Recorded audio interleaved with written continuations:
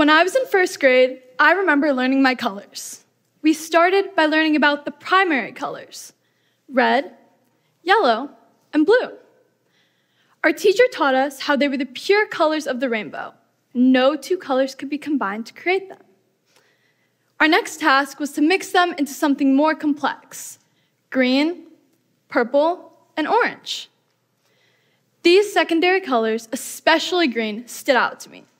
I was fascinated by how two primary colors could be mixed together to create something nuanced and completely unique. When our teacher told us that our next task was to draw a picture of our family, I couldn't wait. I started by drawing my stick figure mom, dad, and brother, but then filled in the white space with something else. I'd used the washable paints I had mixed just a few minutes ago to create the colors of my family. I colored my mom yellow, my dad blue, and my brother and I green. Every time someone asks about my background, I'm reminded of that art class. My mom is 100% Ashkenazi Russian Jewish, and my dad is 50% Korean and 50% Belgian. So what does that make me? How should I describe myself? Where do I fit in among the color spectrum we were all taught in first grade? By definition, race is a categorization of humans based on physical and social qualities. The term was first used to refer to speakers of a common language or to denote national affiliation.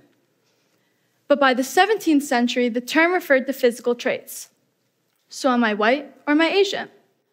The question of race has followed me around for as long as I can remember. Ever since I started taking standardized tests or filling out online surveys, I've been asked to select my race. And every time, I take a pause to think about which box I should choose. I'm white and Asian, but I'm not allowed to click both. So which do I pick? Well, when I was younger, I would always choose white. I simply concealed the portion of my identity to make my life easier. Instead of having to think about what other meant on those surveys, I would compress my identity into one single box. It was a quick and easy fix. But as I got older, I realized that other better reflected my multiracial background. But that choice of other comes at a cost.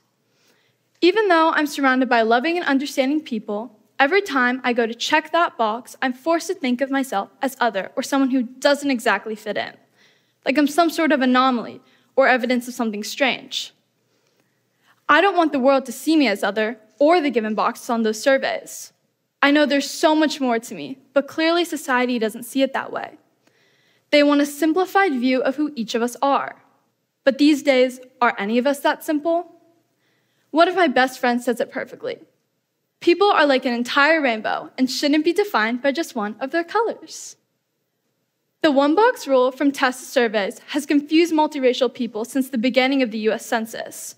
For the longest time in America, you could only select one box when being asked about your race. The Census Bureau didn't start to allow choosing more than one box until the year 2000. 2000. That was only 22 years ago. Every multiracial person living in America before the year 2000 had to, at some point, fill out a form stating that they identify as one singular race. White, Black, Asian, Indigenous, Pacific Islander. For everyone in that situation, you probably chose one of those, reducing your racial makeup into one box. Or you chose other, like me, because you're an aware secondary color of the rainbow. So what does other mean? The definition is literally someone who is different than one already known about. But these people who choose other aren't different, like we're comparing apples to oranges. 10% of the American population is multiracial, which measures out to about 33.8 million people.